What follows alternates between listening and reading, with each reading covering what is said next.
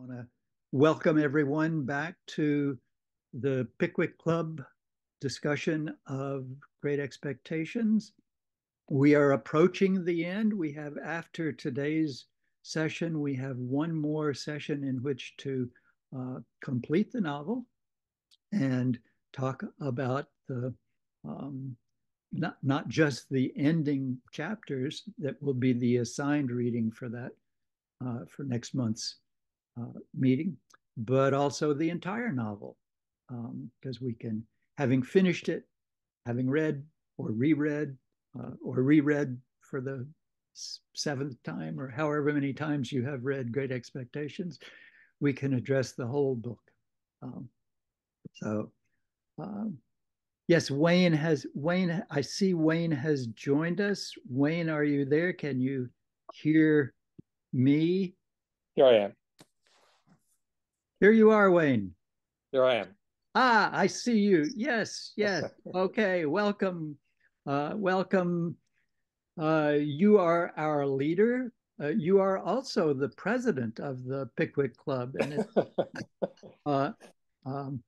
you and I discussed how we should go about handling the last couple of meetings of the club's discussion of Great Expectations. And you kindly deferred to me, so I will be the leader, the discussion leader of the final session of Great Expectations. But you are today's leader, and I will turn things over to you at this point.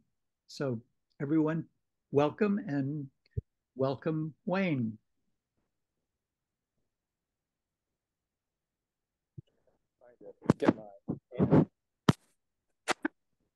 Wayne, would you like me to share these slides? Yeah, you go ahead with the first one. Okay. Thank you.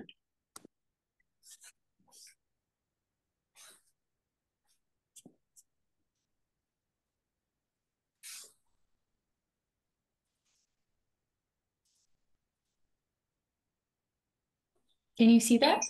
Yeah, we're good.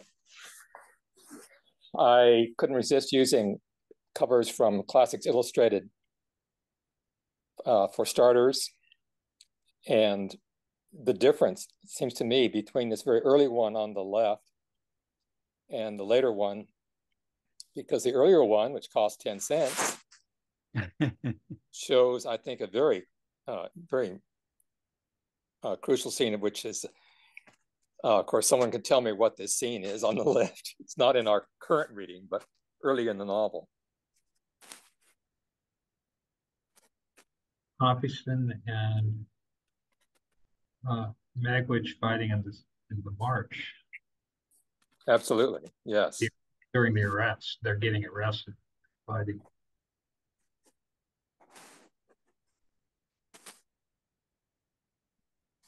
Yes. The other one, Pip looks too old to me. Yes, he is 7, at least according to one chronology. He's supposed to be 7 at the time. He looks more like 11 here, 12. But the earlier view shows the struggle between, of course, Compeyson, as you said, and Magwitch. Whereas the later one, of course, as you know, is the opening scene. What I wanted to do is suggest that we're beginning to see how the novel is plotted, because, of course, Dickens reprises this struggle in the next reading, which John will cover next time in I think, a really thrilling climax. So this scene on the left is, of course, a foreshadowing of one of the great climaxes in the novel. I think we can go to the next slide. Good. I'm just throwing these out for future consideration. We certainly don't need to try to address all of them. But one of them, of course, is whether Miss Havisham's recantation is convincing or affecting in any way. What have I done? What have I done? Do Compeyson's sustained malice and surveillance of Magwitch seem probable or motivated? And I wanted to lay a little more ground for that in a minute as well, because he really is the villain of the story, as you know. Is the backstory of Estella's parents essential to the plot, or just another way of tying up loose ends without maybe too much coincidence? Is Clara necessary to establish Herbert's? She is necessary, but what about her drunken father? He fits, of course, the pattern of bad parents in Great Expectations. In these chapters, Pip observes a softening in Provis, which accounts for this evident shift. Right, Provis is softening, or Magwitch. Let's see. One critic finds Pip's moral development is arrested because he cannot recover from the childhood trauma of abuse from adults and the complicity of childlike Joe. Unlike David Copperfield, Pip is unable to accept the love of a good woman, at least in 19th century terms. So for it's Agnes in David Copperfield and Biddy in Great Expectations, who is rendered almost totally uninteresting, in my view. And why did Dickens not introduce a formidable rival to Estella? And Pip does congratulate himself on the one good result of his Great Expectations. Someone can tell me what that is. I didn't mention it here, but Pip feels he has done one good thing with his money. What is that? Staking Herbert. Yes, yeah. And of course, this course recalls a time when you bought your position. I think even commissions in the military were purchased, sometimes if not always. And so Pip invests capital in clericers to assure that Herbert will have a place. What is the significance of Pip's injury? Burnt hands, burnt arm. Critics point out many parallels in this plot: Miss Havish and Magwitch, Pip Orlick and Orlick Drummel, Mrs. Joe Molly, to name only a few. And this is a question I really do want to return to: how much of our pleasure in the novel is formal, resulting from our gradual recognition of the elegance of the plotting? And then last point, critics point to the tension between verisimilitude and plot. What aspects of this novel counteract the possibly overdetermined or contrived plot? Does Dickens touch the heart by one means or both? When were you moved to tears or laughter in this section of the novel? Well, I want to go on to one more slide, next slide, if that's possible.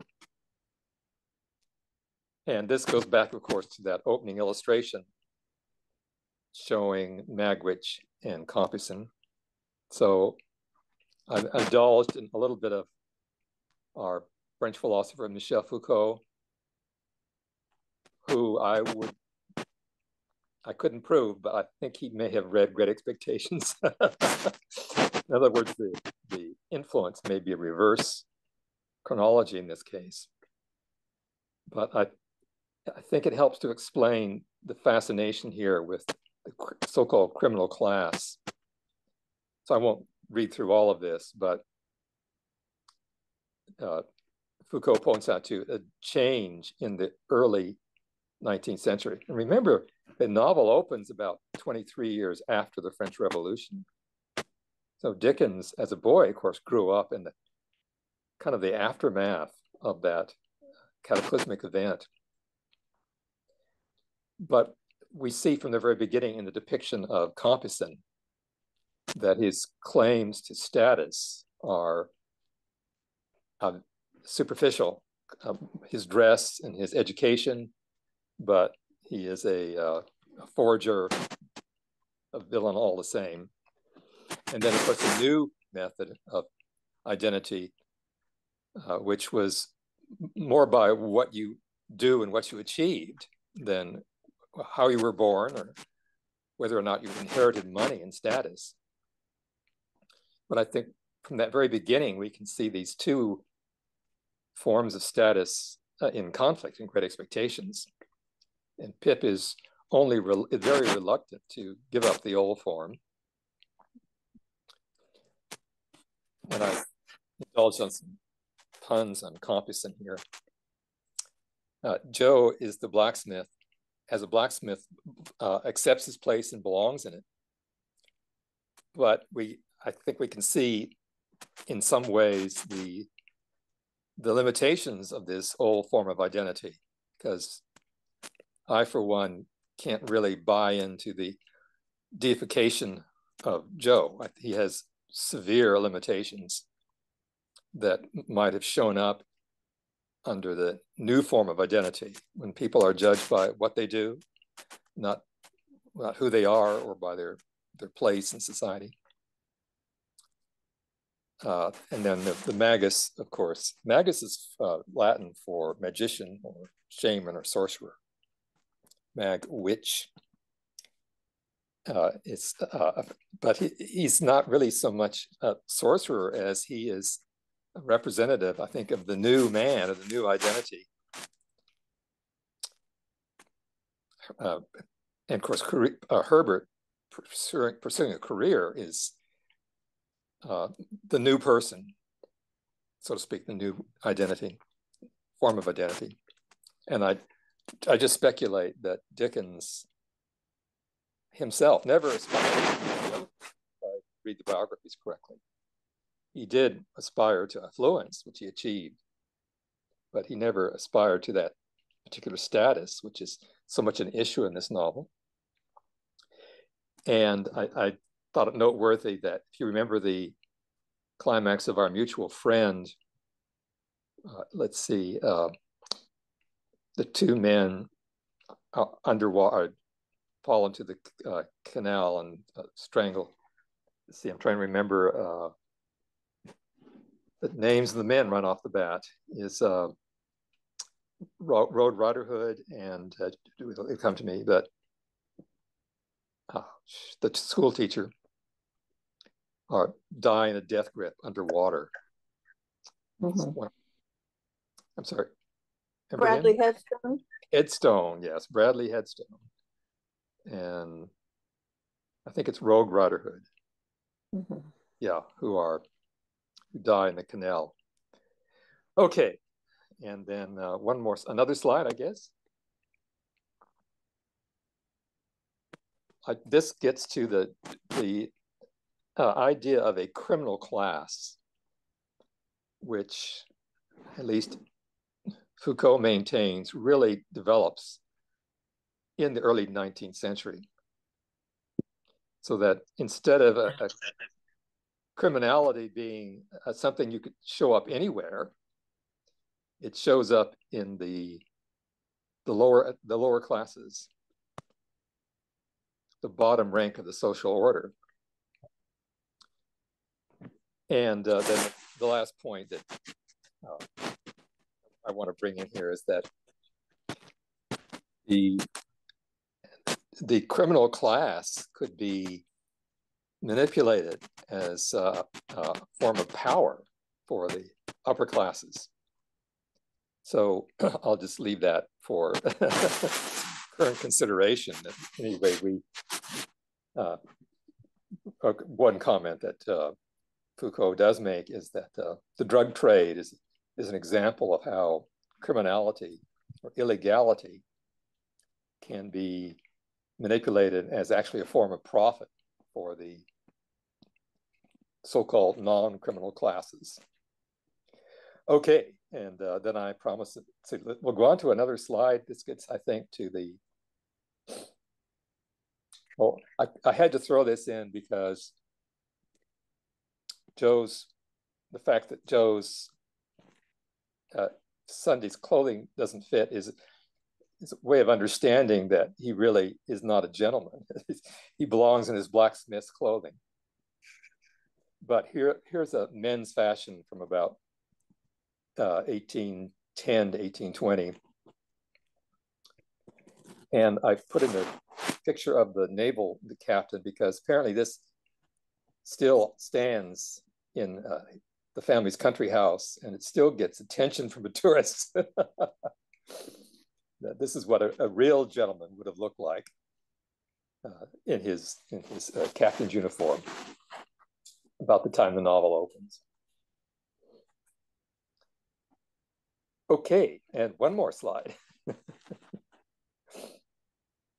And this is just a summary of the action. We don't have to go through all of this. But I wanted to ask you, there are maybe 4 major patterns in this part of the novel. One, the first one that overlaps with the previous reading is the fate of Miss Havisham and her immolation. So I thought we might begin there, and I'd like to get your responses about this development in the novel. I kind of feel sorry that, unlike Don Giovanni in the opera, goes, right into the mouth of hell at the end, and the audience always loves it. But are you affected by Miss Havisham's recantation and her immolation? Sarah, for you? Oh, Yeah. I'm sorry. Yeah. I didn't raise my hand. Okay, I just see you. Yeah, I just played this computer.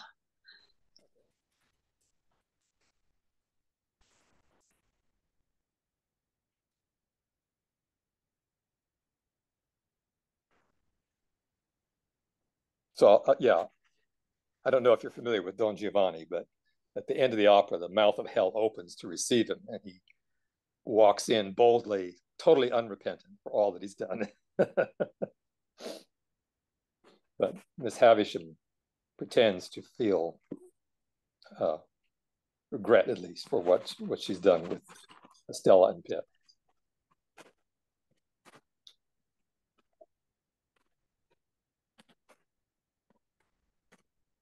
Havisham, I think, does have a genuine softening and a realization that while she is trying to make Estella into an arc of revenge, what she really has done is destroyed any chance Estella has in life, as she is married to someone who is acknowledged to be a brute. But I think even with her change of heart, her regret of what she has done to Estella and Pip, in Dickens' worldview, and this is sort of a melodrama, she needs to be punished. And, it's not enough.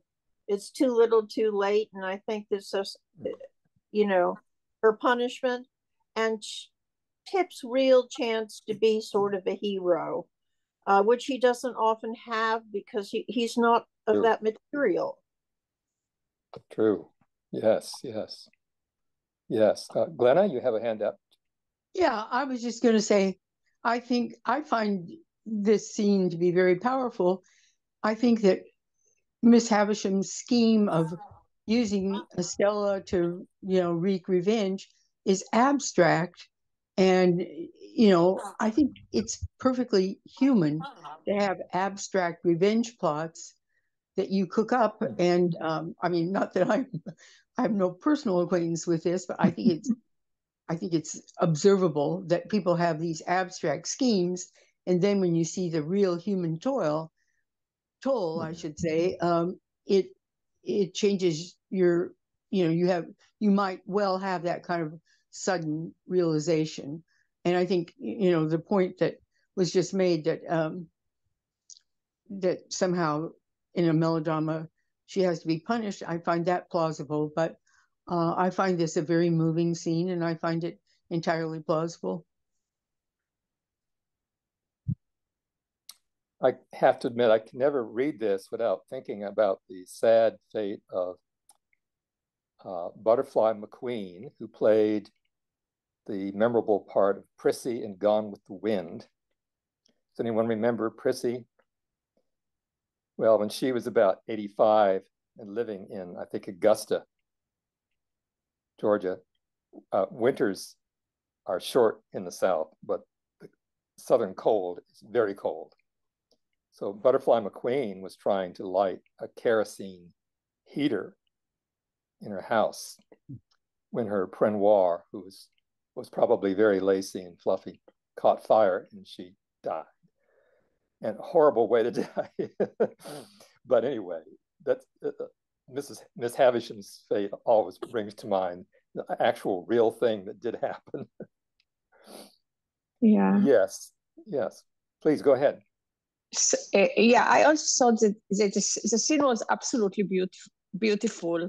And in a way, it really showed Pip's maturing and his sensitivity, because he handled a very, very difficult situation very compassionately and very beautifully.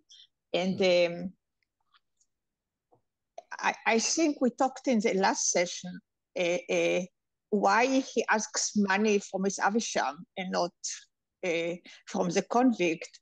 And she wronged him too, and she knows that she wronged him too, because she knew he thinks wrongly that she's a benefactor, and he made a decision based on that.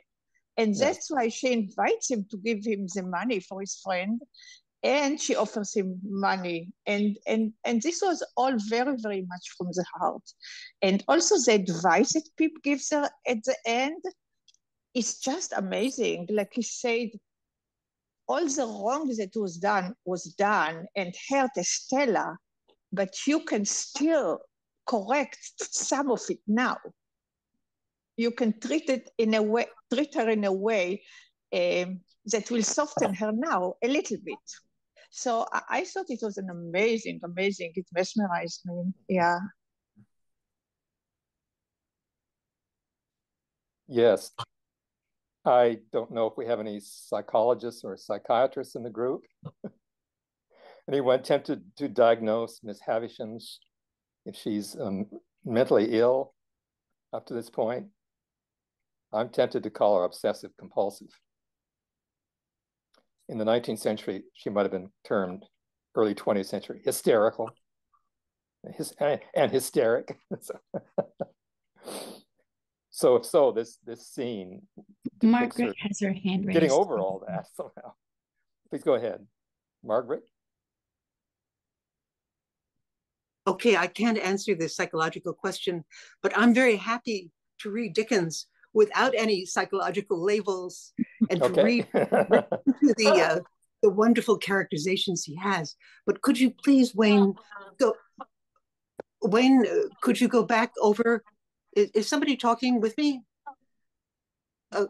Wayne, could you go back over that scene where Miss Havisham writes, "I forgive her"? On what document is that? And does she want Pip to sign something under it? I was a little confused in that scene, and I thought that also "I forgive her" could be Miss Havisham forgiving Estella. So I mean, this is just how the layers and layers of Dickens lands on me. Yes. Anyway. Yes. So can you answer for me, please? Well, first thing that comes to my mind is that this recantation is similar to Mrs. Joe's, when just before she dies, she writes like, "Please forgive" somewhere. I'm trying to find the Havisham reference.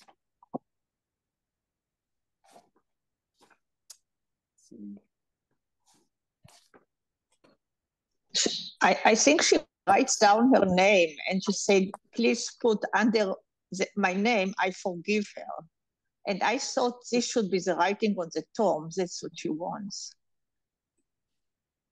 The writing of the what? On the tomb, like on the grave, the tombstone. Okay. Okay. That's on my understanding, because she gives him a paper and she writes her name. And she said, underneath it, you have to write, "I forgive her." And you're right. I also wondered who forgives whom.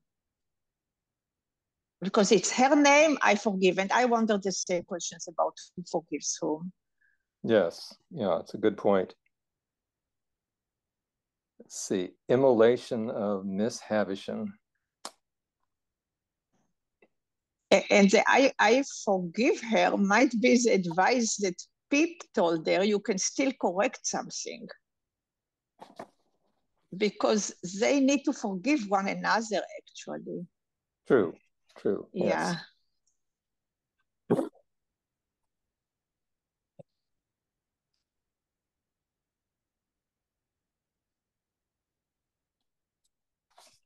if you are looking for the exact place in the Oxford Illustrated Edition, it's the very last of chapter 49. Thanks. Yeah. Thank you very much. I'm not very good at operating one-handed here. Let's see.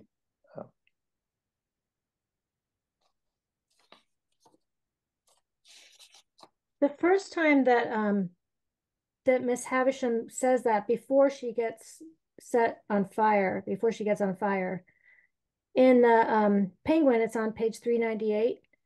And she says, my name is on the first leaf. She's talking to Pip, and she says, my name is on the first leaf. If you can ever write under my name, I forgive her, though ever so long after my broken heart is dust. Pray do it. And Pip says, oh, Miss Havisham, said I can do it now. So I thought she was asking Pip to forgive her for what she had done. Is that right? That's on page 398 in the Penguin, if you guys have the Penguin. He forgave her in this scene. He already forgave her. That's why I doubt, you know, and she gives him the money, and he already tells her, with all the hurt that you caused, there were a lot of good things in our relationship. And then she offers the money. So I think with him, she feels she's already forgiven. I think it's between her and Estella, I feel.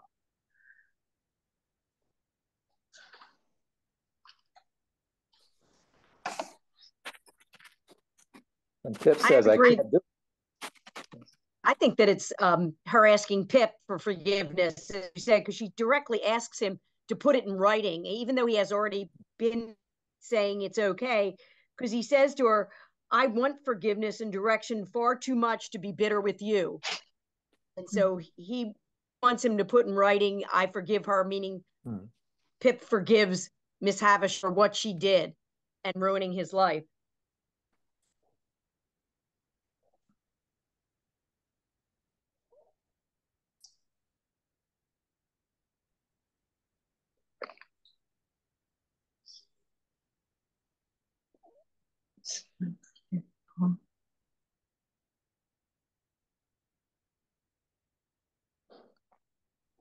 So we're kind of looking at a consensus that the Ms. Havisham's recantation and immolation is affecting scene, or it seems valid to us anyway.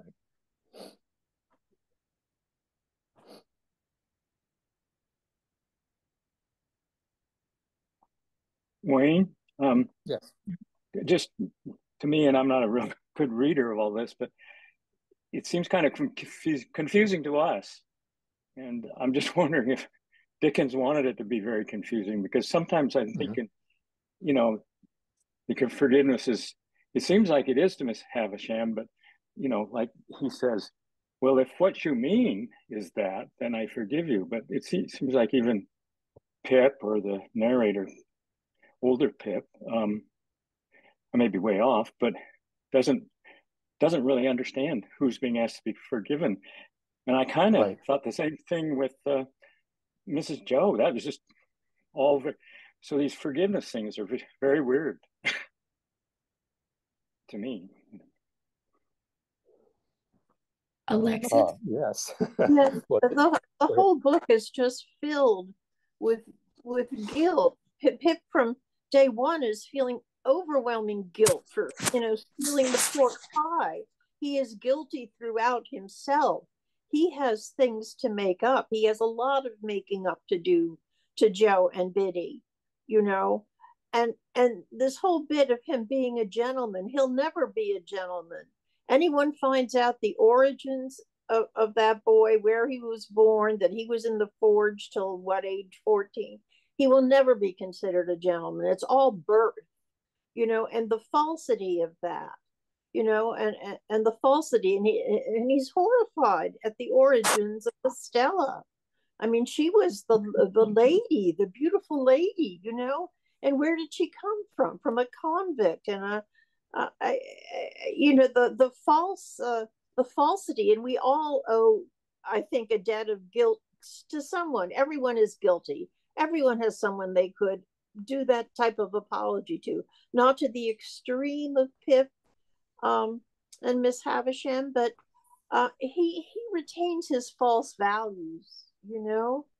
Magwitch, who is the convict with the heart of gold, it turns out, who wants to make it Pip into something he himself could never be, you know, and Pip is horrified and won't even take a quarter from him now, you know. And how is his money any cleaner or dirtier than Miss Havisham's? It's just money, you know, and money does not make a gentleman. But Drummle, who is an absolute brute, is a gentleman, you know. Pip, who has finer feelings, is not. And it's just so, you know, Pip would have been perfectly happy if he had never met Estella. He was a happy enough little boy at the forge, you know, and Joe was his big overgrown playmate. And but the minute Estella said, "Oh, you have such coarse hands and such coarse boots," you know, all of a sudden he's not good enough, because he's seen through these very false eyes with this very false set of values. Herbert, who doesn't have a dime either, is a gentleman because of his birth. You know, his mother's always going on about their wonderful birth. And, you know, I don't know. Dickens was never a gentleman. He was a very rich, self-made, very successful, talented genius, but he was not a gentleman. He wanted to be a gentleman and had a phony coat of arms. You know, it's just like the whole society is just rot. It's interesting what you say about Drummle. It really reminds me of what Jaggers says of Drummle. He's a spider. And Drummle is a perfect example of that older form of identity that I mentioned, identity by status. Drummle has money and status, but he seems like a thoroughly horrible person. And as if to prove it, he later beats Estella, which seems to have, that's a theme, by the way, that runs through Dickens' novels that never ceases to strike me. Joe's father, as he said, hammered his mother instead of hammering at the forge. But Drummle is that an impeachment of this idea of gentleman for sure. Yes.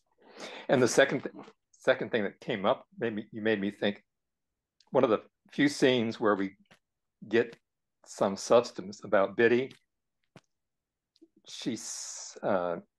Pip, I think, confides to her about his attraction to Estella, and he says, "Well, gee, Biddy, I might have even married you." And Biddy says, "Oh, I'm not particular." And then she says, "But the chance for that has gone." So, great scene. She says, "It's too late, Pip."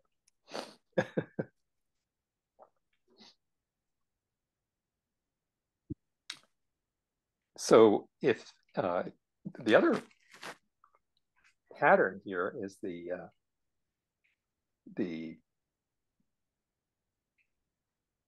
preparations for escape and the difficulty of surveillance that Pip gradually learns, the surveillance by Compeyson, assisted by Orlick. So that this is just wonderful action plotting here. And the whole business about rowing and not being detected or observed in their practice rowing. But it does involve the point I brought up earlier about Compeyson's malice. And is it credible or understandable that Compeyson would go to the extent of actually going to Australia to spy on Magwitch, and then later on employs Orlick and continues to watch Provost Magwitch until the very end? Yeah. I mean, in other words, is his character motivated sufficiently? Does this just seem like a too much villainy for any one person. Yes, please.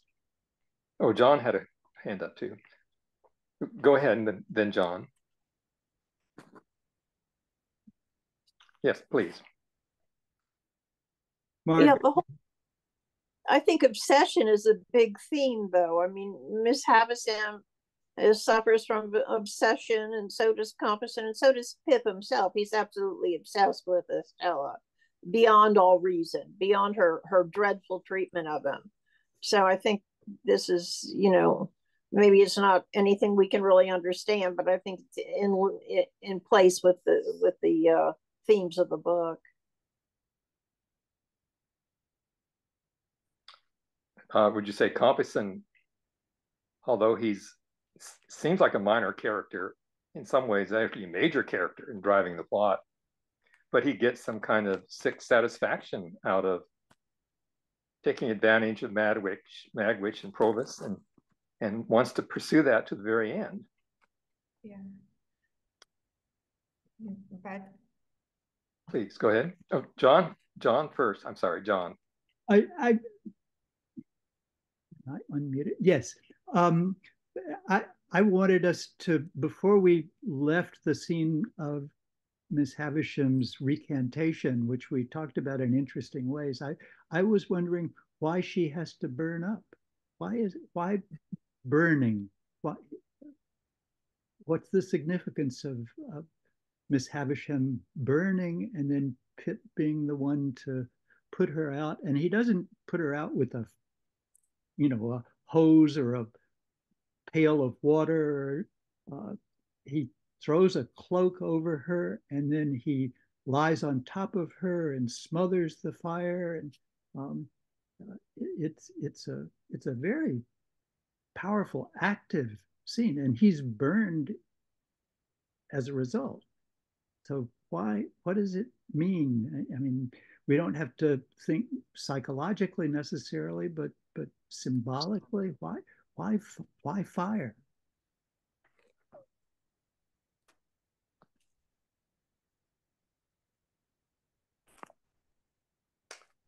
I've got some hands. Virginia? So I would say, to answer that question, I think it's because she feels like she should go to hell for what she's done. And so fire burning her is like being sent to hell, but Pip rescuing her is the idea that no, done isn't that horrible. You deserve a chance to, forgiveness. You realize what you did was wrong. And so he's able to save her. At that time, of course, you wouldn't have running water in the house. So it makes total sense that the only way you put out a fire like that is with a blanket or a tablecloth or his coat or all the things to be able to pull. It's not like anybody was sitting with running water nearby. But I think the whole act of him throwing himself into the fire with her, because equally involved in this whole idea of putting Estella on a pedestal and looking at her life when she turned out to be the child of two criminals, and he thought she was the end all. And then Miss Havisham was trying to, do what she wanted with her. And so I think both sort of were like struggling in the burning fire and coming out on the other side, and Pip being burned as part of it, but also her suffering more because what her work was a greater evil in my mind, because she set out to ruin her life by giving her all these ideas about what it was like. And then the other thing I want to say is about Compeyson. I think that this is a great rivalry. Like, these two have hated each other over the ages, like the prison ship. They start out fighting in the beginning of the novel. They both get deported to Australia. They can't leave each other alone. Each feel they've been wronged, and anytime they're going to have a chance to wreak revenge, with Compeyson being much more wanting that final revenge than Magwitch, because he Pip to give hope to his life. Those were my thoughts on those two things. Yes, that's interesting. Yes, yeah. Compeyson is like I think I've got my hand up. I want to take it down. I don't know how to do it. Sita, you had your hand up? Oh, yeah. Can you hear me? Yes. Okay. I just wanted to get back to the theme of forgiveness. I just feel that is so fundamental in underscoring so much of the event, so many of the events that happen, and that I forgive her is a is an edict, but it's not necessary for us to figure out who needs forgiveness and who needs to forgive, because it's like the story of the Garden of Eden. It's like the story of Cain and Abel. Who do you forgive? What do we do to deserve forgiveness? And I think that, forgiving oneself is certainly underscoring all the sins and missteps of all the characters. Forgiving oneself. And I think that's what Pip has to do, is to forgive himself. And I think he does. Okay. Now if I can just shut myself up. Let's see. Okay. I don't know. Oh, God. All right. Carry on. Yeah. Peter? Oh, as far as Compeyson being like overdone, I mean, consider Rigaud and Rigaud and Little Dorrit. He's a pretty melodramatic villain, and Compeyson's role in the novel, I think, in this novel, is to be another example of the gentleman gone bad. It's like he seems to be a gentleman himself, and a sort of the rump end of some sort of some sort of gentlemanly some sort of dynasty of some sort. And but he's a con artist because he seems to have lost his ability to his economic foundation, whatever. And so I don't feel particular. I think he's a central figure in terms of like becoming an example of what the gentleman has become. It's like a corrupt upper class, criminal. But so anyway, curious. Later on, maybe. I think you mentioned something about Orlick, and he uses Orlick, and Orlick says, "Well, Orlick is actually trying to get even with Pip. All Orlick cares about is finding out where Pip is so he can actually do something to Pip. And he just happens to be conveniently also snooping around and finding out about Provis, and he happens to be associated with as a criminal, with Compeyson, because he doesn't have a means of making a living or something. But he's not actually deliberately trying to seek out Provis. He's trying to find Pip, to do damage to Pip. And in the process, he becomes useful to Compeyson, because he's also finding out about Provis. So it's a very complicated sort of situation. He's not deliberately looking for Provis. He just kind of happens to find him, in the process of doing his own evil. Strange. But then later on, when we talk about Orlick later on, there's this very peculiar moment in Orlick's explanation of his motives that I find very. Oh yes, I want to get back to Orlick too. Compeyson again reminds me of the melodramatic villain, whom the audience always loves. If you've ever been at a revival of a melodrama, when the villain comes in his black clothing, the audience just goes crazy. And I don't think the melodramatic villain ever recounts. He's walks straight into the mouth of hell, as does Compeyson in a sense. Let's see, Karen had a hand up. Yeah, going back to the question of fire and why fire. When I think of fire, I think of purification.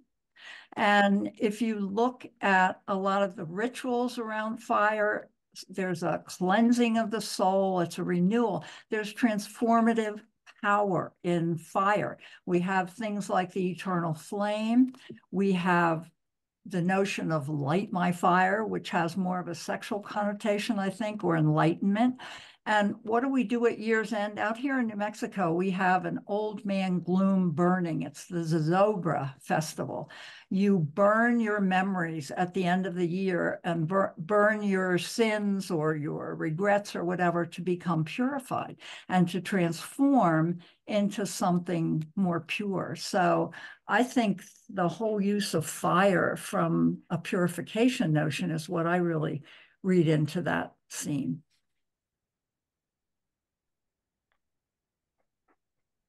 Very interesting.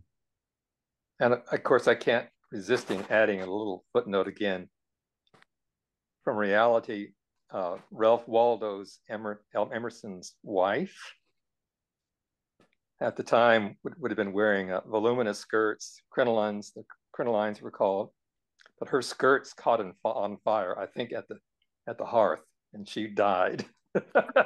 I think that was Longfellow's that part wife. on Ralph Waldo. Go ahead, please. That was Longfellow's wife. Longfellow, not, it was Longfellow's wife. Okay. Yes.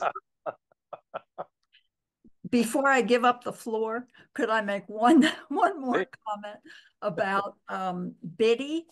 I guess I take a little issue with what you said, Wayne, in the very beginning about Biddy, in the sense that I think that really, really good people who usually always do the right thing can be a little boring sometimes. And I don't mean that as a pejorative. It's a very positive thing, but they don't perhaps seem as developed or something. Biddy happens to be one of my favorite characters. So of course I would have to take you on about that a bit. But I think goodness sometimes comes out of simplicity and understatement. And just allowing others around someone to develop in their own way without being more directive. So that's just my thing on Biddy. Yeah, you might say, I agree. Actually, one of my many unpublished manuscripts, I actually write about Biddy in those terms. That she doesn't have an elaborate theatrical story, but she reads Pip very clearly, and ultimately Joe. And what she says is often profound. Too bad, of course, Pip can't really appreciate her. Right. Yeah, Yes. send me a copy of that unpublished manuscript. I'd love to. Okay. Oh, well, are you sure? It's a good soporific. Yeah. David is Okay. Well, Alexis has been waiting quite a while. Okay. I'd like to hear what she's saying. Alexis. Yeah, I just wanted to get back to the burning.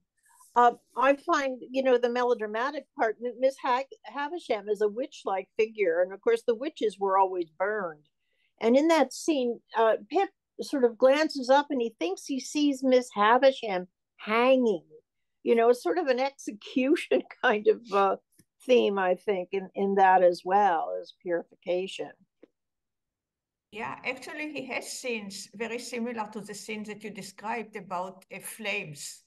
Like in Jagger's home, he sees the flames and it reminds him of all the hanged men. So he has several scenes where he talks about fire. One of the scenes, I think, the first night that he goes to this house because he has a warning not to return to his home, and he sits there in this terrible room, and he also, all the lights there, he keeps talking about it. And also the scene with the fire with Miss Avisham, it starts by him seeing some illusion. He sees some fire that is not real. So it's almost like he has an instinct to go back and check on her, and then there is a real fire.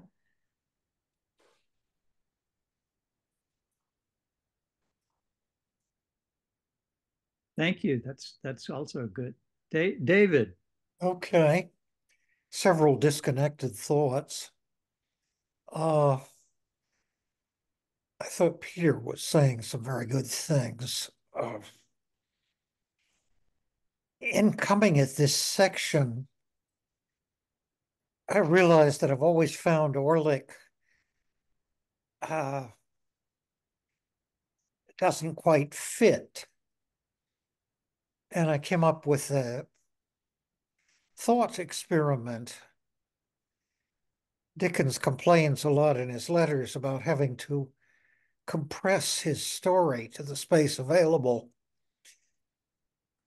If the publisher had suddenly said to him, before we put this out in book format, can you expand it by a quarter? What would Dickens have done differently? My feeling is, as the discussion has been saying, that Compeyson and Orlick are not satisfactory. I had something else I was going to say, but as I've lost it, I'll stop.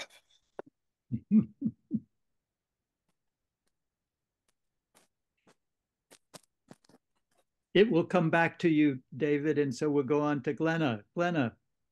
Well, the historian has to weigh in on the subject of fire. In days when cooking was done at an open hearth and women wore long skirts, these kind of domestic accidents, I mean, we know about Longfellow's wife because he was famous, but for every famous person that had a domestic accident, I mean, it was tragically common. And of course, fire itself, I've read in the history of San Francisco, for example, I can't remember how many devastating fires there were in San Francisco in the early days. So fire was an absolutely, as somebody pointed out, no running water, there weren't hydrants. It took a while to organize a fire brigade. And so this is not, I mean, it has a melodramatic feel in this plot, but it's tragically common in ordinary life. The combination of the fabrics they used and open flames led to a lot of injuries and deaths.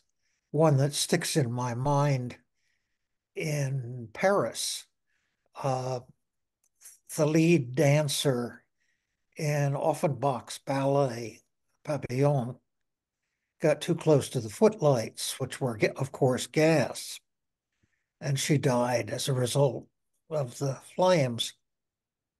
So this was just something that people kind of took for granted. My question would be, shouldn't Miss Havisham have burned up decades earlier? I mean, she's running around in this ratty dress in a room with fire. You know, it's because if it were an accident, if it were just an accident and not symbolic, she would have burned up like decades earlier. So it's kind of, it's got to be symbolic or something or other.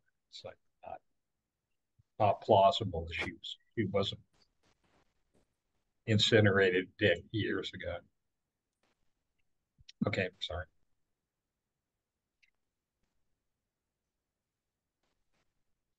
Yeah, I think there is something about association with witchcraft there, too, and self-destruction. She doesn't deliberately set fire, but she has basically destroyed her, if not destroyed her life, greatly attenuated her own life. And so this is I guess, a fitting end to that. I don't want to go off too much, but it's so sad. Anybody remembers the young man? I think he was a military man who immolated himself to protest the war in Gaza. And it made the news for one day and has been forgotten. Really pathetic thing.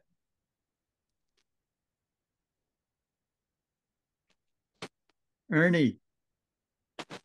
Well, I think it's symbolic, but Miss Havisham, and I think her life, she did all these not very good things, manipulating people and so forth, and just wasn't fit to live, and so she burnt up just like Crook, spontaneously combusted. I mean, it seems like maybe Dickens could have just had her spontaneously combust. It'd be an opposite way of saying it, doing it. Well, Peter's point that it's a wonder that she didn't catch on fire sooner than this, because she's been in this ratty house in this dress that she never takes off, and it's just waiting to catch fire. But Dickens wants it at this particular point because in the story, because it has symbolic value as punishment, as purification, as even, because she's wearing her wedding dress, even as the long postponed and never consummated wedding night. It's a scene that has multiple possible significance. And I think we need to keep the complexity of it in play rather than say it's one thing and one thing only. But Clark. I'm unfamiliar with lots of Dickens fiction, and all I know is the spontaneous combustion in Bleak House. But does Dickens use this elsewhere in other novels? Does he use fire in this way, or is this a I think so. idiosyncratic choice for this novel? I'm not thinking of any other instances where a character burns up completely besides the spontaneous combustion in Bleak House. And there is quite a difference because with spontaneous combustion, there's nothing, it doesn't seem like there's any possibility of any of the good things coming out of it, the change. And so it's a change, but it's just a disaster. I mean, Crook is just too bad to burn up as a fire.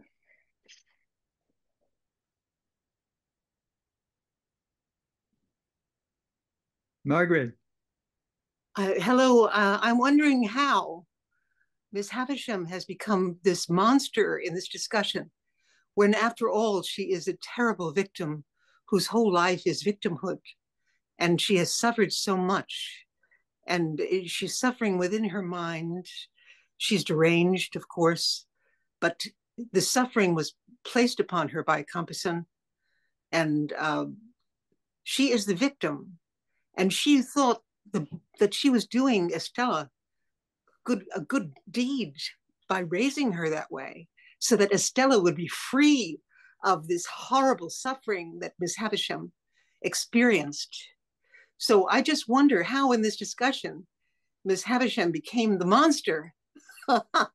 So you can all answer and pile in on her. Go. No, good reminder. Good reminder. Thank you. David. I would make the point that suffering does not necessarily improve anybody's character. At the moment, the complicated situation in Gaza, one can't feel that the character of Israelis has been improved by the horrible suffering they experienced in World War II. Having been martyred doesn't justify doing anything you choose.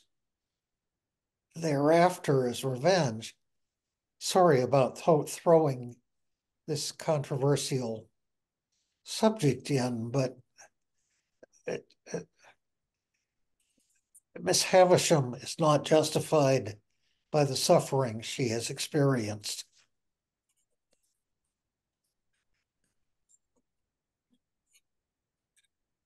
Sarah. And she created her own suffering. Oh, sorry. No, go ahead. I was just going to say very simply that remember the timing. She catches on fire after she repents. She has an insight. What have I done? What have I done? So to me, it's not so much punishment as it is repentance. And again, the whole notion of purification or transformation. But that might be a stretch.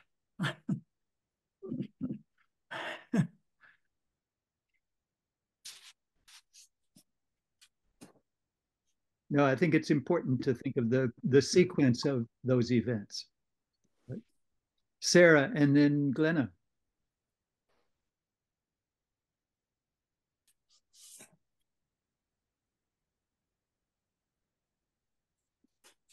Sarah, you're muted.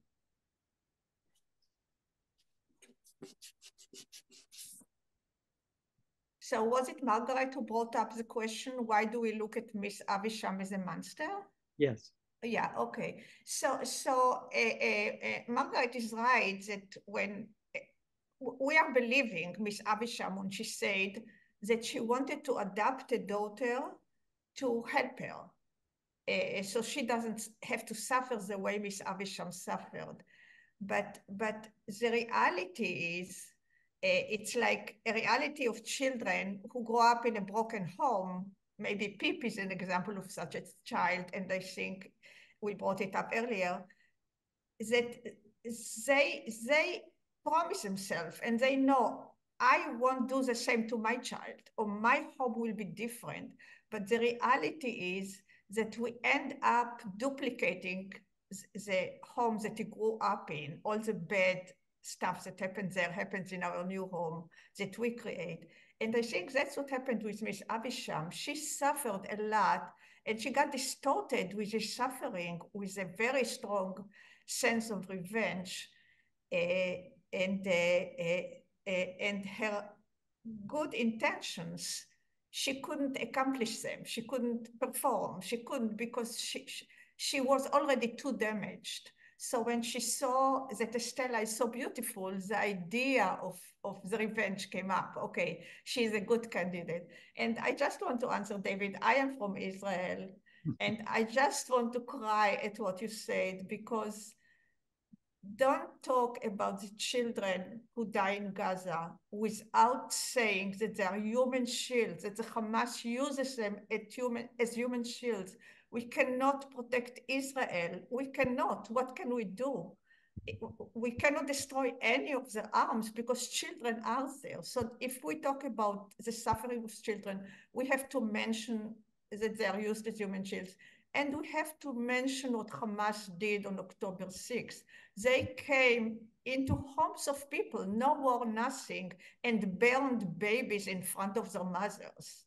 So I say, when we talk, we need to talk about everything. That's all.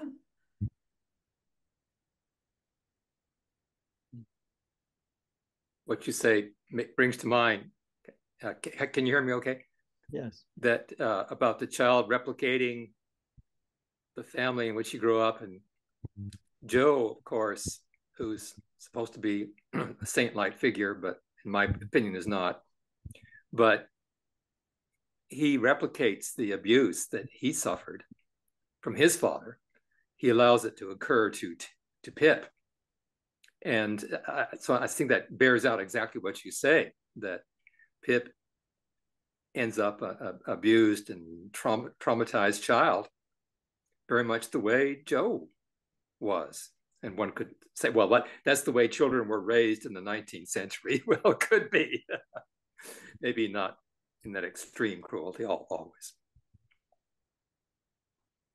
Let's see. Glenna. Glenna, yeah. Oh, thank you. I wanted to say, first of all, Margaret, I am struck by what you said, that we shouldn't see Ms. Havisham in wholly negative terms. In fact, you could almost make an argument for her as proto-feminist, that she sees all the possible suffering, trauma of that beautiful young woman might be subject to, and she's trying to do her best to protect. But I also think that, you have no idea who I'm talking about, so I'm not violating anyone's privacy. But I have one friend who had an unhappy love affair decades ago, and she is still, well, she's actually a recluse now, but she has made that rupture with this particular man the centerpiece of her life. It has distorted the rest of her life. And I think in a way, when a person, man or woman, chooses to make a particular wrong the focal point of their conscious life and live their life around it, they are in a kind of hell. You know, so the symbolic fire that Miss Havisham eventually, well, it eventually kills her, is a physical manifestation of the hell she's been living in, but she had a choice to make. She didn't have to focus her whole life on being wrong. And as I say, I find this all too plausible because I know at least one person of whom this is true.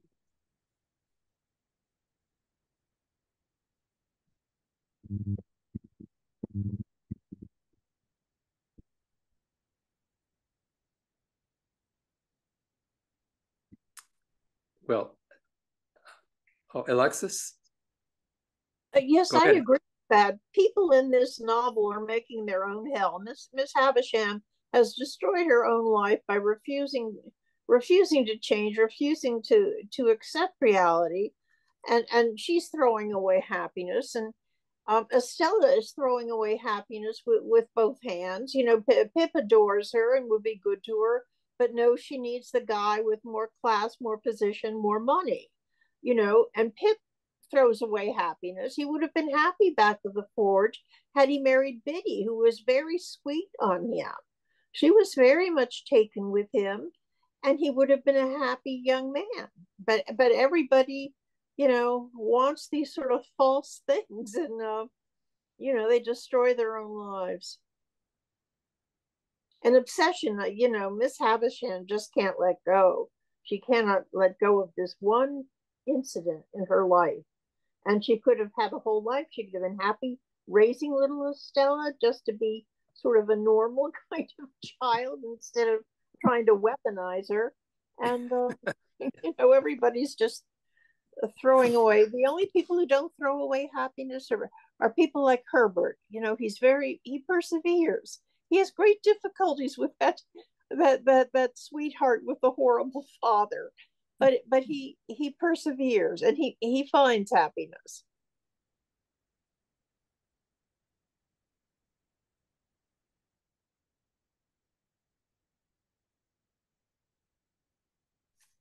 Apparently Dickens was pretty rough on his children. So from what I've read anyway, that he was not a very indulgent father. Peter and then Dorothy. Well, you know, it's not just in this novel. Miss Wade is like a what a quote a self tormentor, you know, in like Little Dora. So it's a type. Miss Havisham is actually a type that appears. I guess there's got to be. Oh, who's like Bleak House? Who's the woman in Bleak House? Esther? No, not Esther. The woman who's the Hortense, the murderer. no, forget it. And but there are multiple instances of this sort of like fixation, they see characters who seem to get fixated on something or other, and it's usually, you know, and they end up torturing themselves in the process of like trying to get revenge, or trying to, like, you know, like Miss Wade too is another example of that. But anyway, so that's just my I'm just saying that it's not, and what they seem to lack is some sort of Dickens, that's other people, the ability to forgive, or to sort of, they lack some sort of religious principle that says, you know, allows you to sort of like, you know, forgive other people, or to, like, you know, let the past be past, and go on and treat other people decently. You know, even though you've been damaged, you know, yourself by someone, you don't take it out on other people. It's some sort of Christian principle that seems to be missing in these characters. They lack some sort of value, to, you know, they can't see that revenge is not a viable option for existing, you know. I can just say that if things were like you want them to be, or Alexi wants them to be, we wouldn't have that many good books.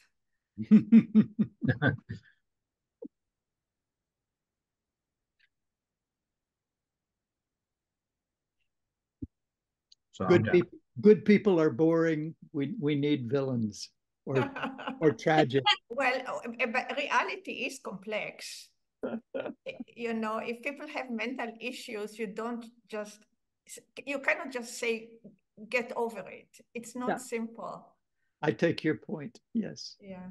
Very, very, very true. Dorothy. The expression hurt people, the first being an adjective, the second a verb. And I'm reminded of the Peloponnesian War and the different actions taken against Miletus and Milos. The Melian dialogue. Am I not mentioning things anybody's familiar with? 3 years into the Peloponnesian War, Miletus rebels, and Athens decides to kill all of the men and enslave the women and children. And then the next day, after they've sent out a boat to do that, they reassemble on the Pnyx and rescind that. And when they hear that the second ship has arrived in time to avert the calamity, all Athens rejoices. 15 years into the war, 12 years later, little Milos simply wants to pull a Switzerland, simply wants to be neutral. And Athens again sends out a ship and actually does kill all the men and enslave the women and children, because hurt people. War makes people cruel. Cruelty makes people cruel. And Dickens is just carrying that out. It's a sad truth.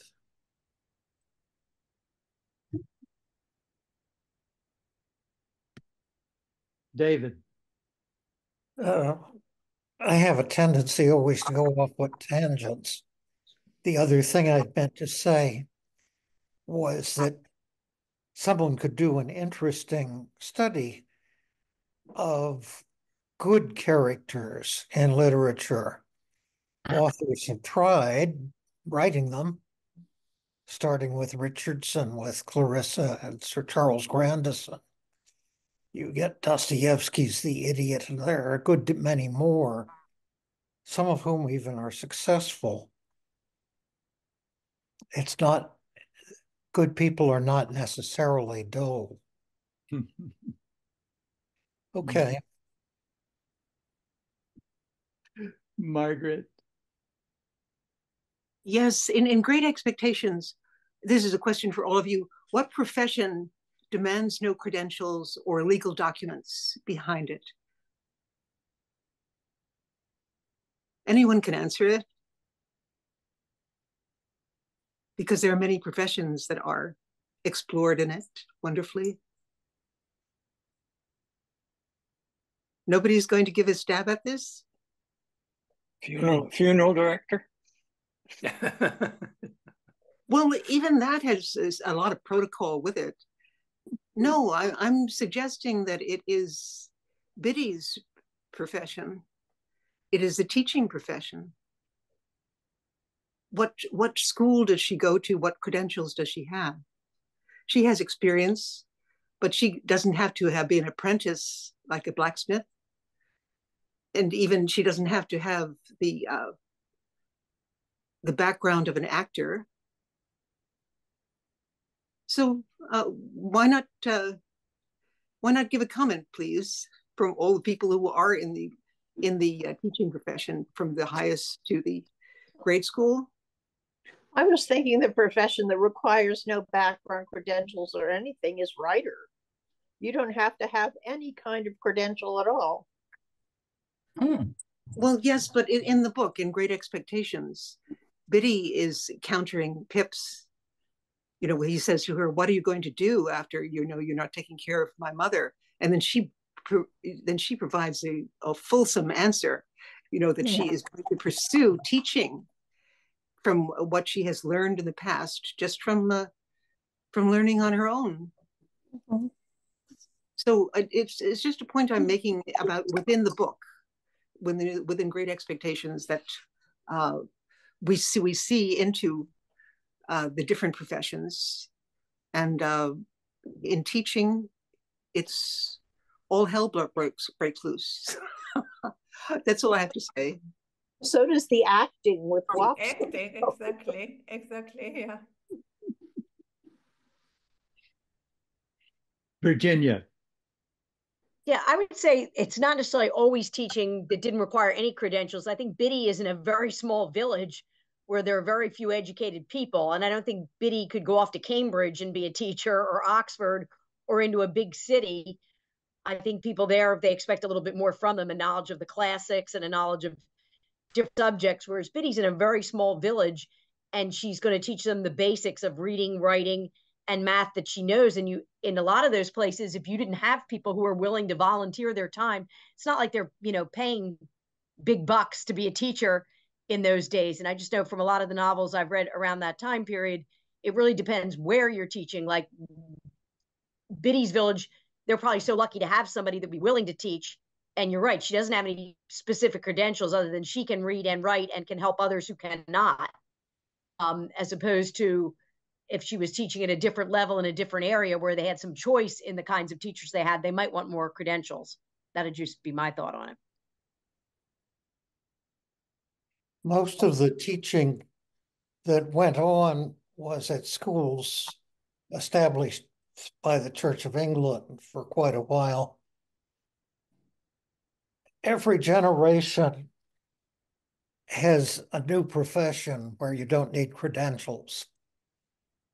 My wife's father and mother neither graduated from college, and they both made careers in radio to start with.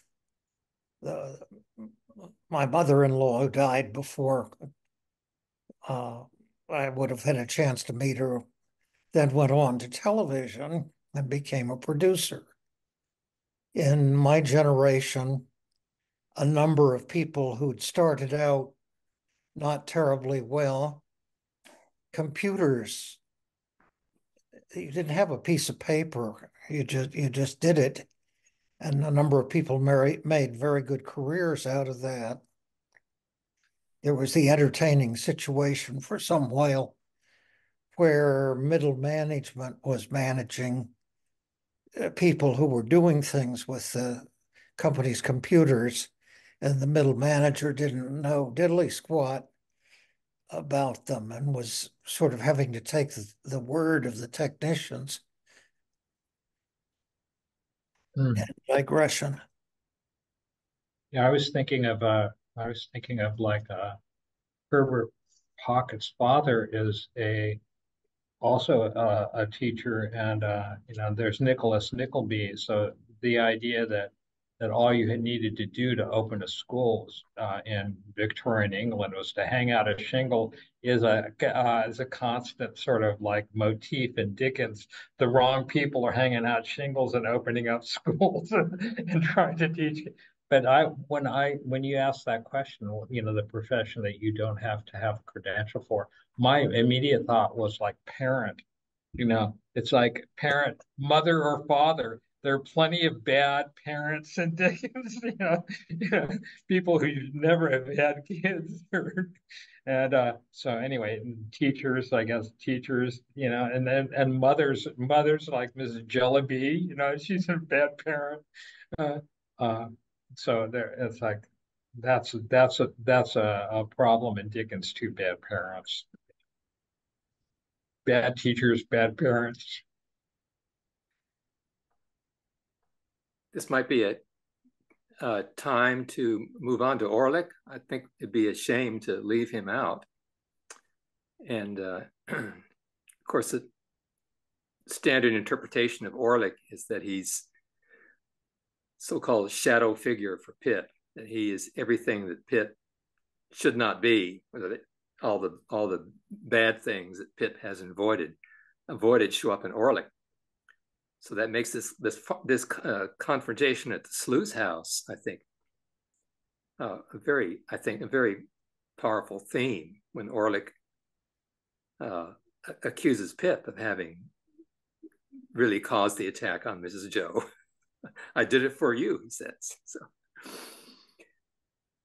yes, and someone brought this up as to whether Orlick is not developed enough or developed too much. But I think he does provide an interesting reflection of Pip.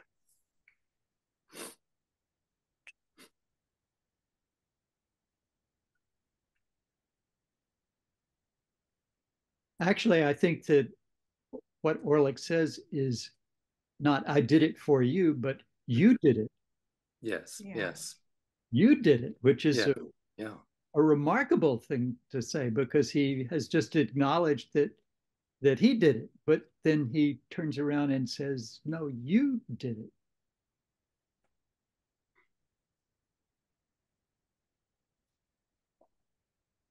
How about seeing Orlick as parallel to Miss Havisham, somebody who's fixated on his past and refused to leave it?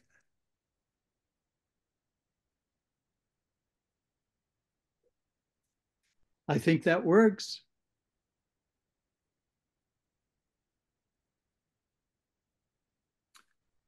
I've always wondered, Pip describes Orlick as a journeyman who, if I'm not mistaken, would have some training, but for some reason has not become a master. So Orlick has a strange status with Pip, who is apprenticed and has the chance at least to become a master blacksmith. But for some reason, Orlick seemed to be stuck there as a journeyman. He seems to be somewhat mentally defective or something.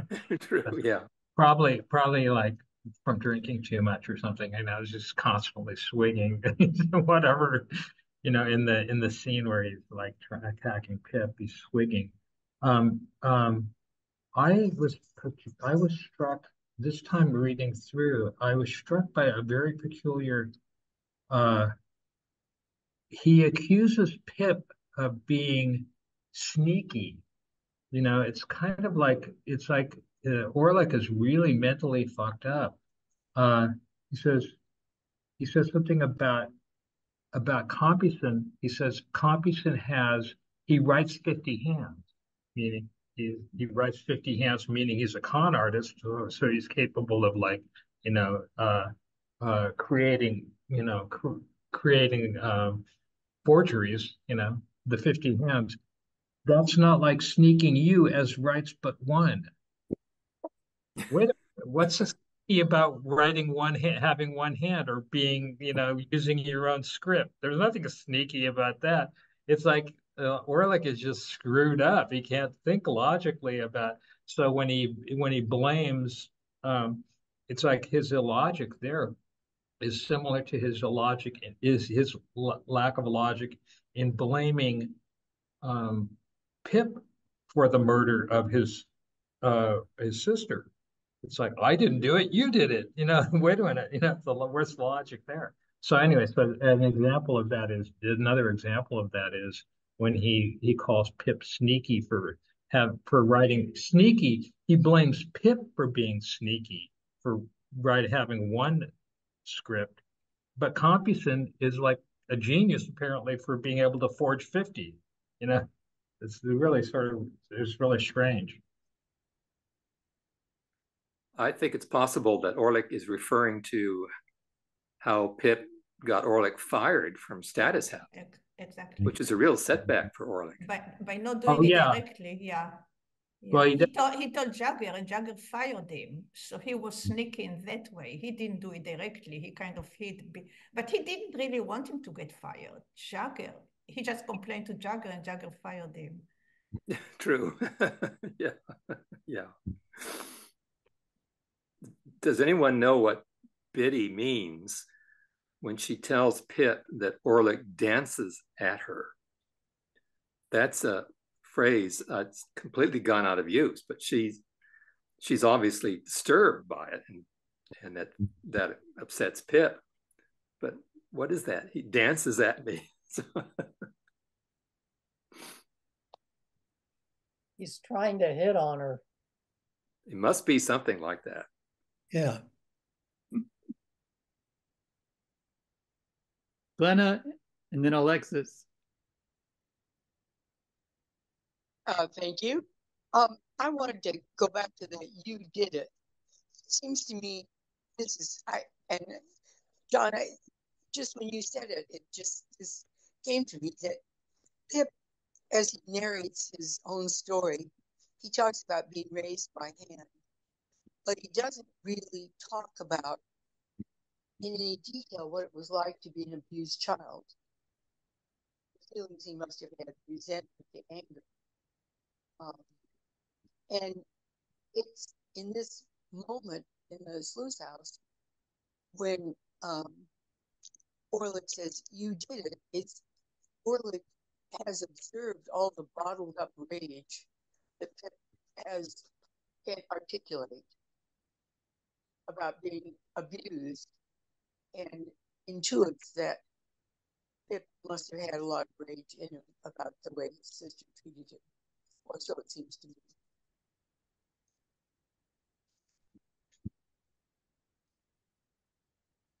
So Orlick is an externalization of Pip's rage over his early abuse. Right. I mean, it seems to me that's one possible interpretation of "you did it."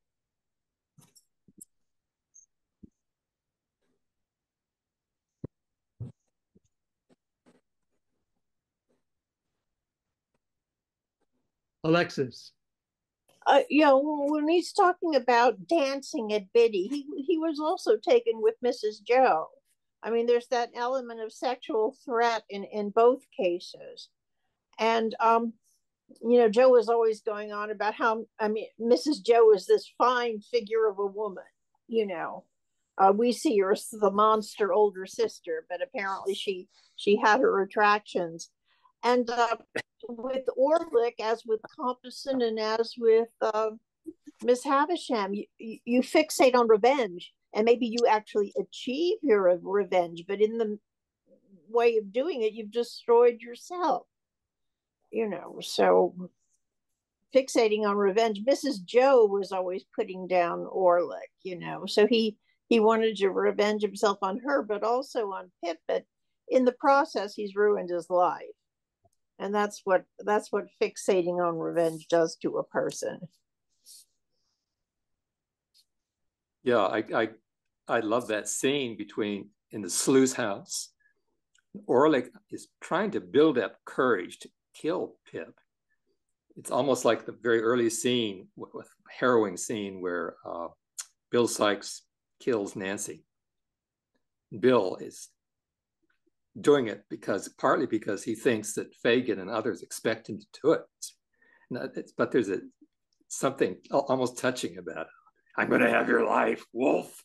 But then he has to drink some more brandy to build up his courage, and finally never has a chance to do it. Yes.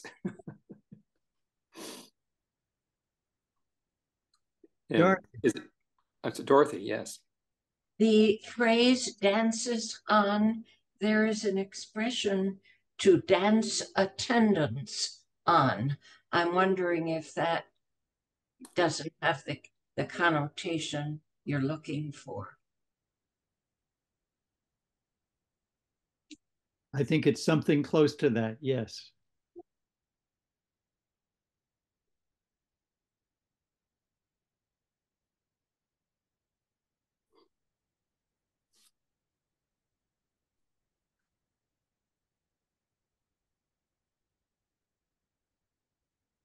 Is it significant that Orlick basically gets away?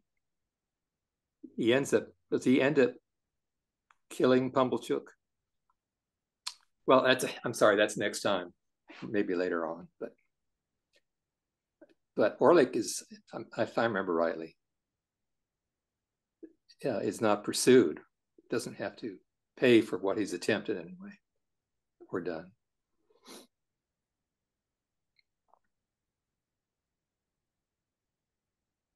You know, we haven't paid much attention to what Pip is doing all this time. We've been focused on Miss Havisham and Orlick and some of and Biddy, but there's a lot that Pip is doing, from beginning with saving Miss Havisham by putting out the fire, and Pip is making plans. Pip has interesting conversations with Jaggers.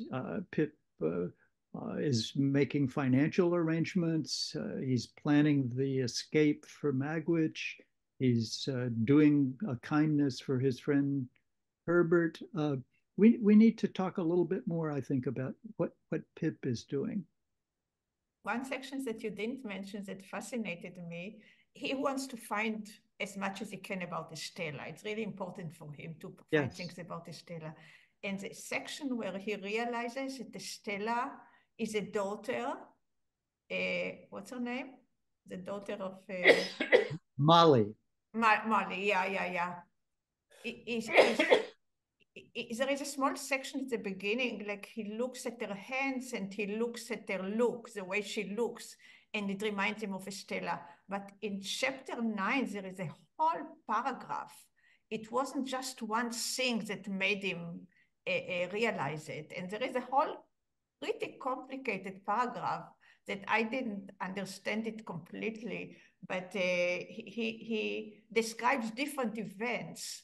So I think there were cases that he looked at Estella and was reminded of Molly, and then looked at Molly, and eventually he says something.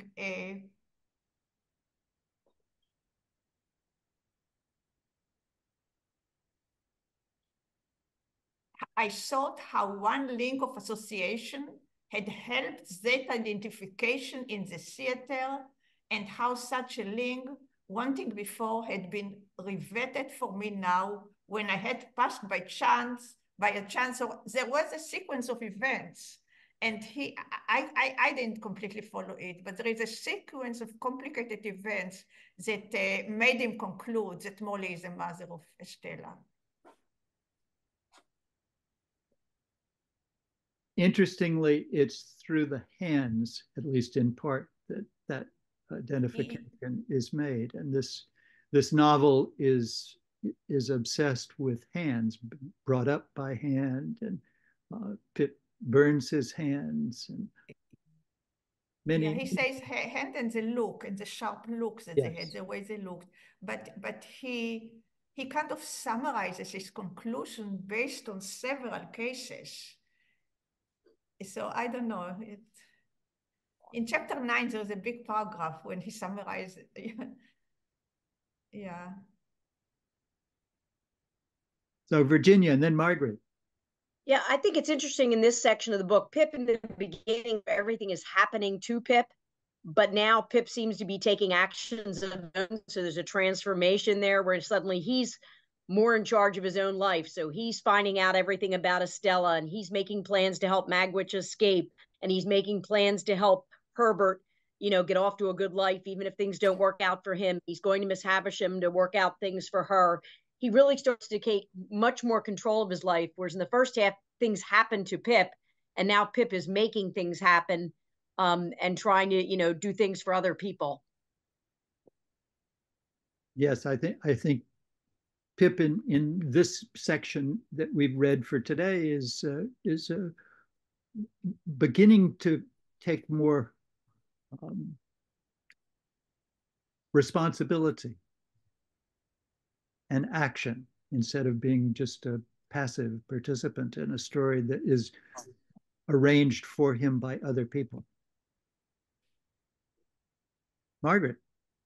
And yes, what a strong action he does take when he visits Mr. Jaggers, or he meets Mr. Jaggers on the street inadvertently, and he follows him to the office and goes to dinner with with him and Wemmick, and reveals, especially to Mr. Jaggers, that Estella is Magwitch's daughter, or the daughter of Tom, Dick, or Richard.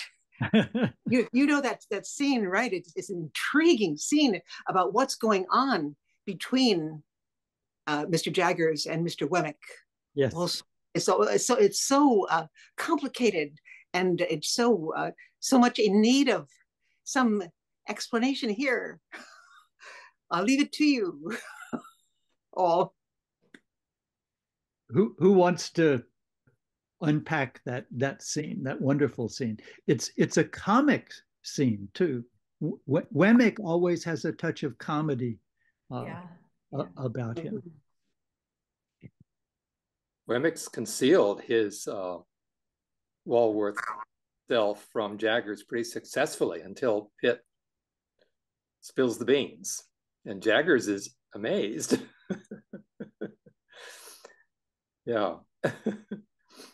It reminds me of a scene in Little Dorrit, and I cannot remember that Arthur Clenham is being challenged by a young man, and Arthur Clenham is all frozen up and will not communicate with the young man. And maybe someone will remember who that is.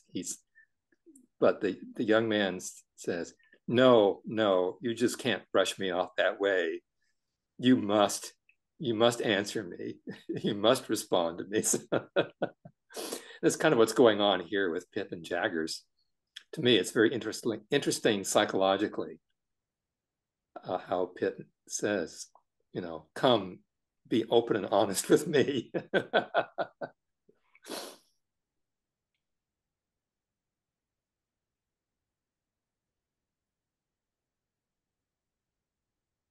Jaggers is the lawyer who knows everything. He knows the secrets of other people. And in this scene, Pip knows something that Jaggers doesn't know. So, Sarah, and then Glenna. You call my name? Sarah, go ahead. Well, I wanted to mention something else, but we can go back to this scene. But the other thing that I thought was amazing is his relationship with Provis, with Magwitch. And we talked in the last session. I wasn't there, but I listened to the audio. And he says here, I had quite determined that it would be a heartless fraud to take more money from my patron in the existing state of my uncertain thoughts and plans. So he didn't know yet how he feels for Provis, and he thought it would be fraud. It won't be honest to take money from him. So this is very mature and very thoughtful. And we talked before about Provis becoming a little bit more tender and telling his life story. And he has another sentence where he said, it was never that hard for me to say goodbye to him. He starts to getting attached to Provis, which is very interesting. They start to have a relationship, a real relationship. But he feels, until I'm sure about this relationship, it's not honest to take money from him, which is wonderful. Yeah. Yes, that's another important change in Pip's relationship to money and to Provis Magwitch. Glenna. Yeah. I wanted to talk about Wemmick. We haven't really spent much time on Wemmick, and it seems to me that he is a dramatization of what you read well, modern scholars certainly theorize about the two spheres and whether there were in fact two spheres, but Wemmick is like the human embodiment of the public and the private. His public sphere is his duty in, Jaggers' business, and then he separates his public sphere activity or tries to entirely these two different personalities And I mean, I'm just thinking about this whole spear business. The great Indian filmmaker, I think it was based on Rabindranath Tagore's story, The Home in the World. The Home in the World. I mean, and women is all about that, and it's such an interesting way of playing with that theme. And then, of course, in this scene we're talking about, the barrier is artificially broken down by Pip. And one other thing I want to say while the floor, in this rereading, I suddenly remembered that when I was in high school, my best friend and I read Great Expectations, and we were so taken with women that we began to refer to our own parents as the aged P.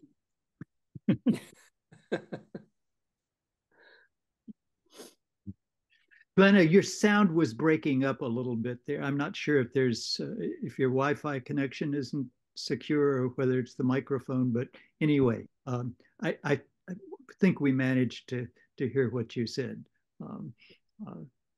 But thank you for that. Virginia. I think it's interesting, the conversation, so typical lawyer with jazz, that everything's hypothetical, like hypothetically, if it's this or that. Great. And then his whole surprise, like that Wemmick has a private life. I love people that are at work that only think their whole lives are at work. And then suddenly he realizes that, what? You have like a parent, you do other things, you have another kind of a life. And it was like such a surprise to Jaggers, who thinks he knows everything. He didn't even think about the fact that Wemmick might have a private life. And I thought that was one of the funnier parts of it. That constantly saying, hypothetically, if it was this, because no lawyer's ever going to commit himself to anything in the way of talking about that. So it was an interesting way to bring about that whole story. And of course, another dimension of that is at least the suggestion that Jaggers has a private life as well. I mean, after all, he helped a woman in distress. He took in a daughter who needed help, placed her. It didn't turn out too well in some respects, but Jaggers acted in a kind way that you might not have expected from someone who's always professional.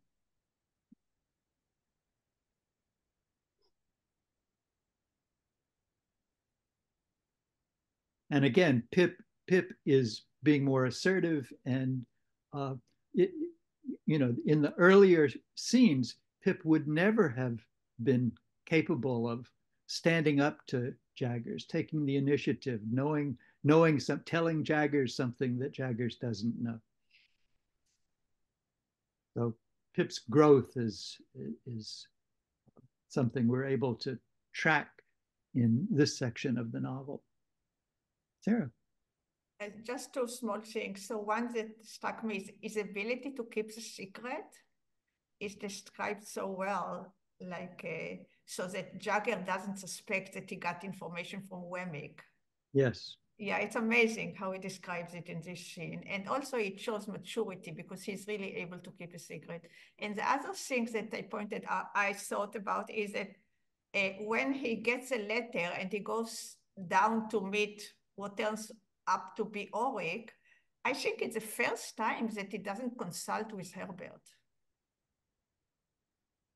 Like every important step that he did, he got the advice from Herbert, and this is the first time that he doesn't. Yes. And this by itself can mean several things. Yes, that's a good point too.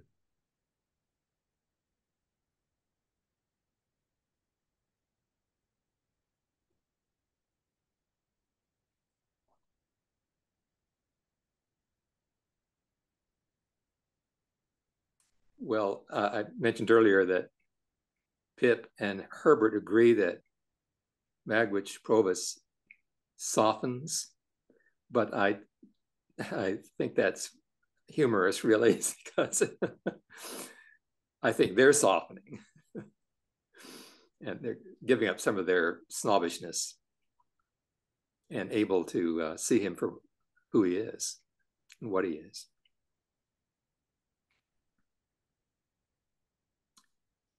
Well, this will come up next time, that Pip will break the law in trying to get Magwitch out of the country. So that's that's for next week or next month, I guess.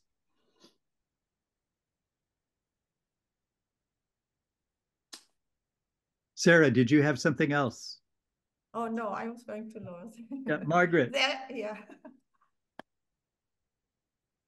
Could we just talk a little bit about the wonderful play that Mr. Wopsle is in, and the wild and crazy play that reminds me of off-Broadway in the 1960s here in New York, or there in New York.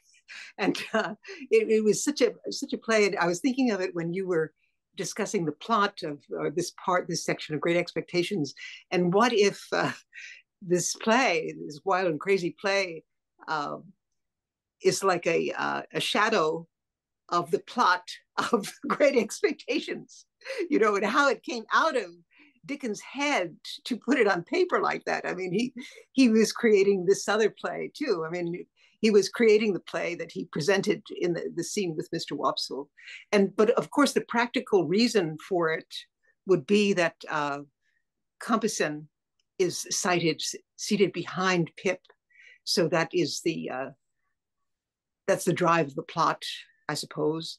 But still, we live through and we experience this wonderful, wonderful play that's off the wall and amazing.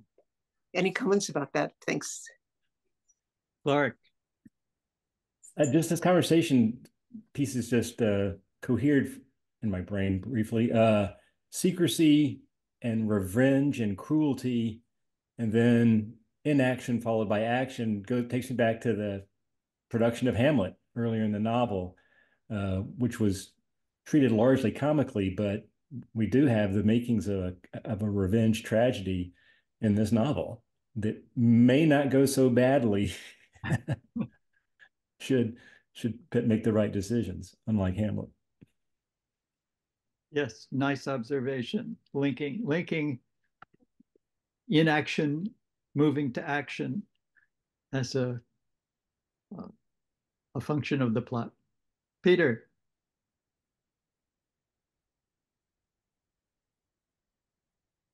Oh, it's Muted.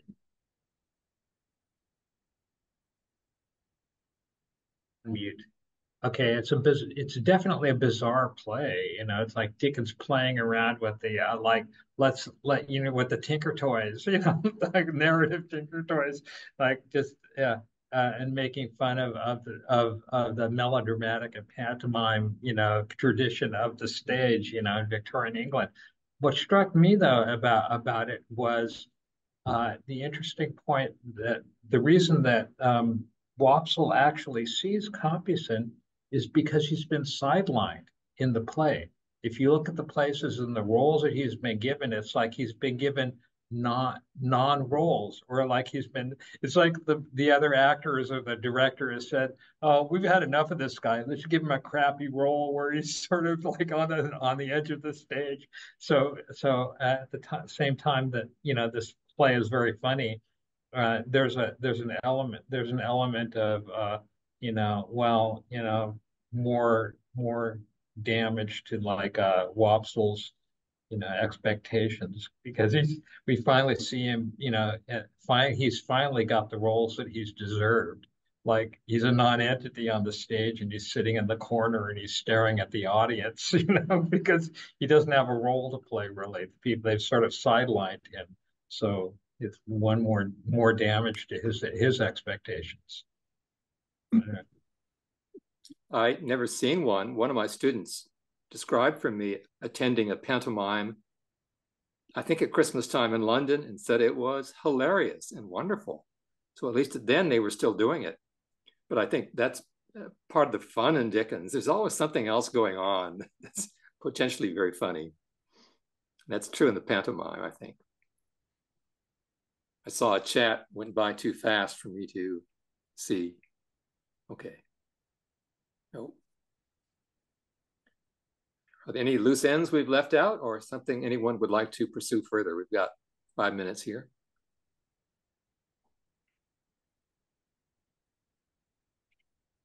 Trabb's boy comes back. I have a thought. Go ahead. Yeah, when he wakes up from unconsciousness, who does he see? Trabb's boy. Well, why does he see Trabb's boy? Because Trabb's boy is always everywhere, and inappropriate situations, he just appears. And I thought of it as a sort of a metafictional moment where say you had to cut characters out from your enormously big Victorian novel. So what do? Well, you put them all in Trabb's boy, so he's the convenient catch-all character. So so who's gonna lead them to Orlick on the marshes? Well, Trabb's boys, of course, because it couldn't be anybody else. It has to be the character who shows up everywhere. who's the convenient vehicle, when you can't have like 600 characters. So Trabb's boy, he shows up everywhere. He reminds me, what you said reminds me of Joe, the fat boy in Pickwick. The Pickwick Papers, who shows up everywhere. Damn, that boy's gone to sleep again. Here's Trabb's boy. Only now he's an overactive young man, we're told. Yeah, there's something metafictional about that. So like it's just like he's just and of course, there's something about his attitude towards Pip. Well, he doesn't really hate Pip. It's just that he's like too enthusiastic. He wants Pip to get like hurt or something, but it's not really because he means it. It's just because he's like an overactive character. So and he has an overactive. Wayne, at the beginning of today's session, one of the very interesting questions, at least interesting to me, that you asked was whether our pleasure in this section of the book comes from the story or whether it comes from the craft that is being demonstrated in the construction. Absolutely, yes. And I wonder if we could perhaps in the last couple of minutes that we have left think more about that. And I'm thinking about Trabb's boy in particular, that one piece of craft that Dickens enjoys, and it's not restricted to Dickens, but is to bring back a character from earlier in the novel so that you tie up a little loose end. Why Trabb's boy? Well, just to make a cameo appearance, that the novel is unified, that the novel is together. And when Pip is on his way to the lime kiln, the sluice house, he covers the same territory that was covered in the opening scenes of the novel. We're repeating, we're going back over literally the same ground that we went over. He's seeing the same landscape, but with slightly different eyes. He's meeting many of the same characters. Orlick is showing up again. I mean, Orlick had to show up in this novel in the same way that Trabb's boy had to show up again. It's a novel that is carefully crafted. Yes, indeed. Yes, I often regretted when I taught Great Expectations in high school that there were so many notes and so many movies, because I remembered reading it the first time when I was young, and that when Magwitch appears on those stairs halfway through, that's one of the great fictional experiences for me, and I didn't see it coming. There he is, he's back, and he is Pip's benefactor. Yes. That's spoiled now so often for readers who've seen it in the movies or read about it elsewhere. The past comes back. Yes, in an unexpected way. The past is never past. That's right. It's always with us, and it will come back to haunt us, to entertain us, to prove that our lives have some kind of significance and are not just random. that's one of the things that art can do for us.